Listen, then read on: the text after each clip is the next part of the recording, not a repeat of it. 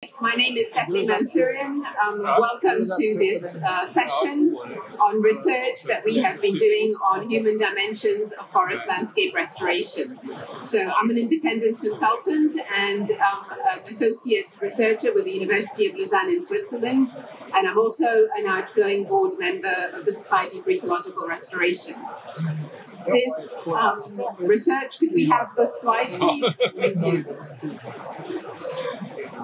This research is a collaborative effort among several researchers that you can see listed up here, and I'm very happy to have three of them with me here today who will join me now on the stage, and we're each going to present a bit of this work. So we've got, I'll introduce you when we get to our different stages. Thank you.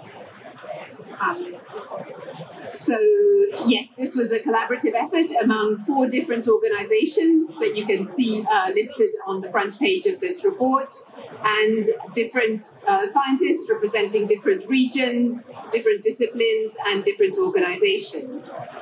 So we're very pleased to present to you today just a glimpse of this year-long research, which we're very pleased to present now.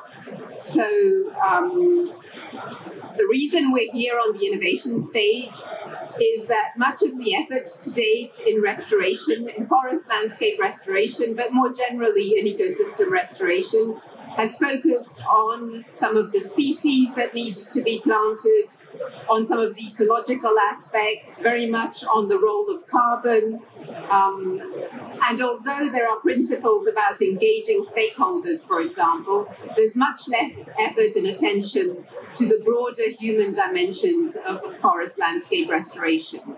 So this is a huge black box that we basically sought out to dig into and to explore through this research.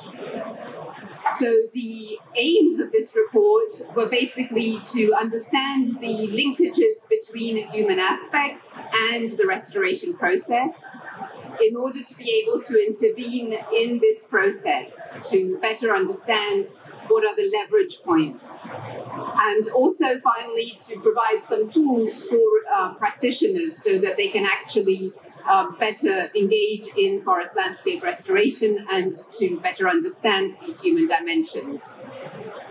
So the audience for our research is essentially practitioners, but also researchers and academics, so that they can actually better understand and better integrate these aspects in their work.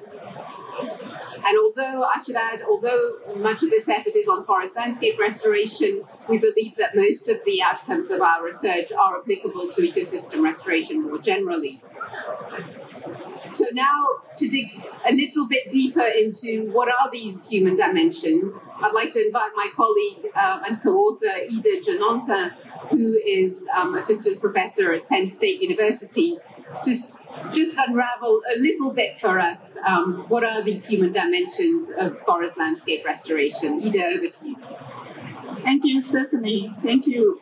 So human dimensions refers to how and why humans value natures and natural resources. In our case here, we're talking about forest and tree resources, and how human wants those resources to be managed, how humans affect and are affected by the use and the management decision of those resources. So what I'm trying to convince here is that human dimensions are much more broader than just the social and the economic aspect. They are also about the historical, the cultural, the institutional, and the political aspect. And when we look at the FLR process, from design to implementation to the learning lesson, which my colleague Pablo will talk about later on, you will see that those human dimensions that I just mentioned about kind of intersect across all of the steps of the process. So in the report that you have, we have kind of talked about the 5 pillars of human dimensions that I'm going to go through right now. So those 5 pillars, the first one is the context, and it is about the context in which FLR or any restoration take place. For instance, it could be actively managed rural landscapes that support local livelihood, which means that wherever local communities use those landscapes as part of their livelihood. It could also be about the structural legacies and the institutional conditions that characterize the context in which landscape restoration is implemented. The second pillar, as you can see, is about the motivation of different stakeholders to restore, which could translate into different ecosystem goods and services sought by different actors and the ways in which they want to do that restoration. The third pillar that we have is about the restoration activities themselves. And those are the ones that will be carried out as part of the restoration process, and they should be informed and defined by the stakeholders in those landscapes. The fourth pillars are the influencing factors. These are really important, and because they affect the restoration process, and it could be about power dynamics in decision-making process, and also cost and benefit distributions, value and knowledge system. We hear a lot about those ones, and institutional factors. The last pillar is about the outcomes, and here we want to focus on the social outcomes that restoration is supposed to deliver, and those could be contributions to livelihood, contributions to economic opportunities such as income, enhanced food production, and or sustainable energy depending on the case, and finally improved health. We know that forests also support human health. Thank you. Thank you very much, Ida. So now to actually understand or start to understand how human dimensions interrelate with the process of forest landscape restoration. Ida mentioned from defining the landscape right through to implementing and learning from the process. So to do that, I'd like to ask Pablo Pacheco, Global Forest Lead Scientist at WWF, to please briefly tell us how they interrelate. Yeah, thank you, Stephanie. So there's some sort of agreements that there are 5 stages in the FLR process, and those stages you have in there. The first one is assess, the second is plan, the third is implement, the fourth one is analyze, adapt, and sustain, and the fifth one is to learn and implement or disseminate. So we can say that the stakeholders that are going to be somehow affected or involved in the FLR process, they should not only be engaged or participate in some of these stages of the process, but they have to take an active role along the whole process, so along these different stages. So, for example, when we look at the assessing stage, I think we think that's critically important that before even engaging in restoration is to understand the perspectives of the different actors about causes of deforestation and land degradation. On the planning, for example, we think also that the restoration process has to be co-created with the people who depend on those resources and whose livelihoods depend on the restoration process. But also involving other stakeholders that may have a stake in these landscapes as well. In the implementation stage also, I think it's critical that the stakeholders, they embrace the restoration options that make sense to them and that they are going to meet their needs and aspirations. On the sustain and analyze, also I think it's important to develop like co-adaptive management mechanisms that should involve the stakeholders in the process and create processes for co-learning as well that could fit into this adaptive co-management.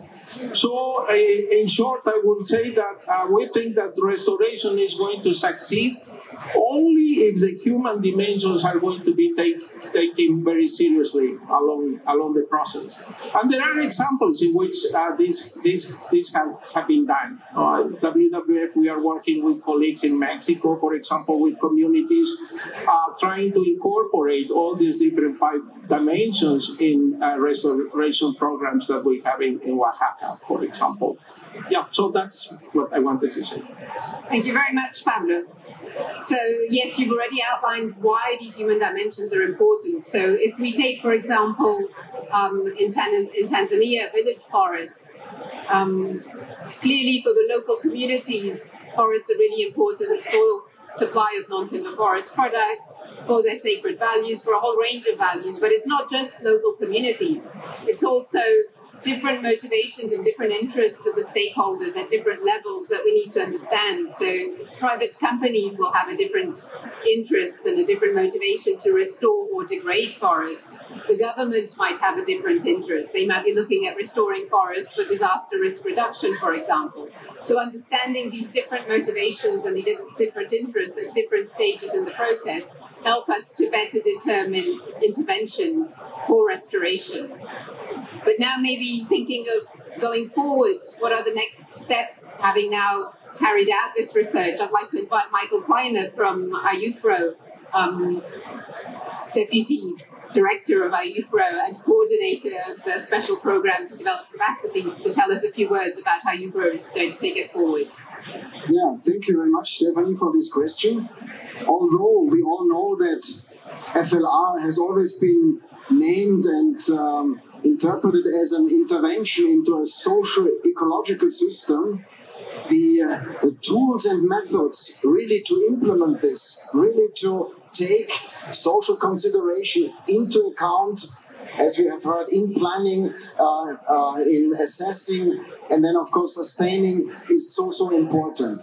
Therefore, capacity development, knowledge sharing workshops in all its forms, from online to classroom to field work and field facilitation, is so important. So IUFRO in the past, as well as also now in future, through SPDC and other programs, definitely will continue supporting this, and particularly taking now these social tools, specific social tools, out of this report and integrate this in our future training workshops. Thank you very much. Thank you, Michael. Good to hear that it's got a life beyond just a report. So I thank you for your attention. I don't want to take any more time. There's another session right after us, but I encourage you to take some hard paper copies that are here. There's more at the IUFRO SPDC booth that's just here on our left. I think it's on our left. And there's a QR code where you can download the report from the IUFRO website. So thank you very much, and thanks to my co-authors and the ones that weren't here today, but thanks everyone for your attention.